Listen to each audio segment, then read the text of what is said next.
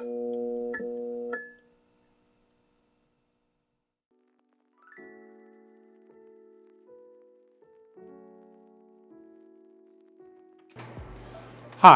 my name is Mark Mays. I am an applications engineer with OutBack Power, and here today to talk to you about our Mojave energy storage system and how well it AC couples with a grid-dependent inverter.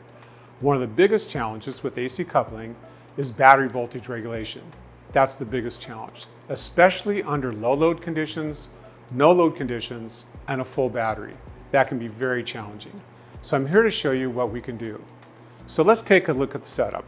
We have an 8,000 watt Mojave inverter, and there's also an 11.8 kilowatt hour lithium storage system as part of the total energy storage system. That is tied into this panel with the Mojave's output.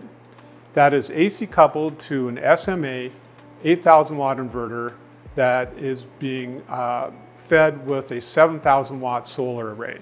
So the output of the SMA and the output of the Mojave are both tied together via this load panel.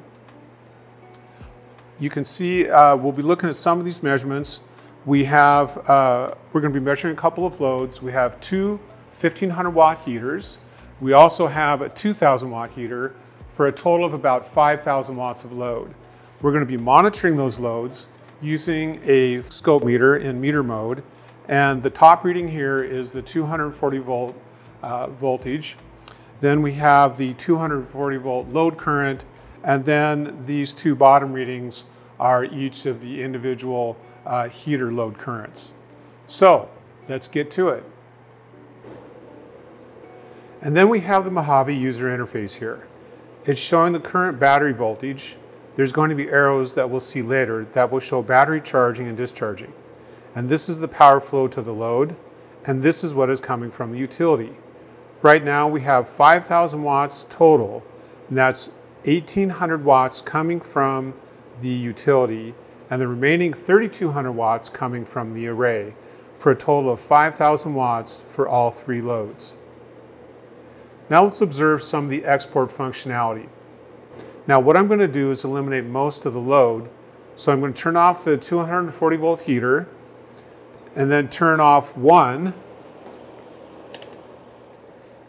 and then both heaters. Right now we have about 1,600 watts of the 3,200 going out to the grid.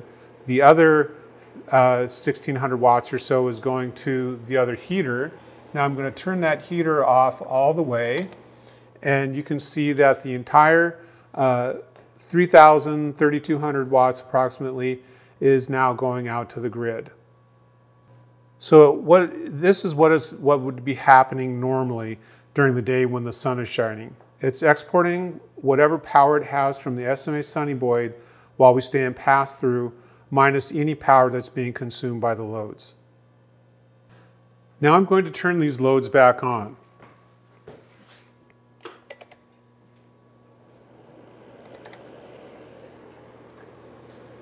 You can see that the load current for the 240 volt load and both heaters have come back on, looking at the scope meter display. Now I'm going to go to the action menu, and I'm going to drop the grid and apply that. I just heard the transfer relay click on the Mojave.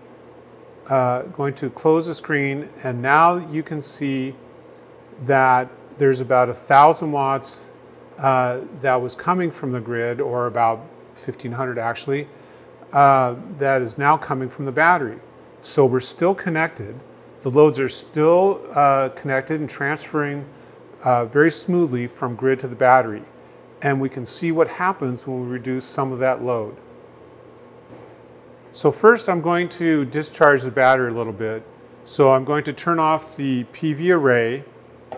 And when I do that, you can see that the entire 5,000 watt load is now going to come from the battery. I'm doing this just so we can get the battery discharged to at least 85% SOC. This will initiate a new bulk charge. We have now reached our target state of charge, so we're going to go ahead and turn the PV array back on. and we can see that the SMA has come on and started to take on some of that load, and the battery is discharged down below 85%. We see that it's done in a slow, controlled manner. There's no slamming of the current or power from one direction to another. Right now I'm going to reduce some of the load so we can get some charging current onto the battery.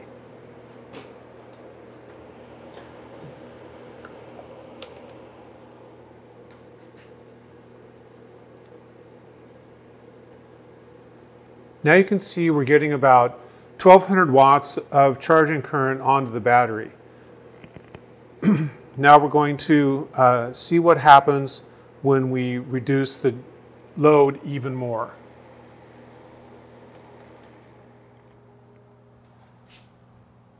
So now we have no load and all of the energy coming from the array, about 2800 watts, going on to take on the battery charging.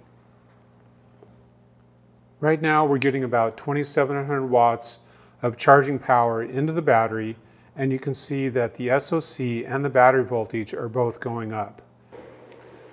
Now we're at 99% SOC, the battery is almost fully charged, and when we hit 100% SOC, the charging will stop and we will start to frequency watt the SMA inverter, curtailing its power output.